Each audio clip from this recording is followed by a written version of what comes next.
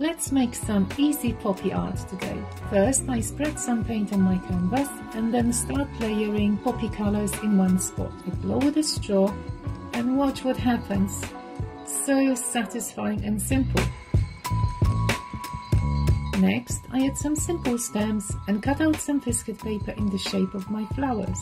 I do it because I want to embellish the background. I stick them on and then I can start adding some texture with darker paint on a sponge. I press on some paper for extra patterns and top it off by printing some netting and splattering some drips. Then, the most satisfying step, peeling off the biscuit paper.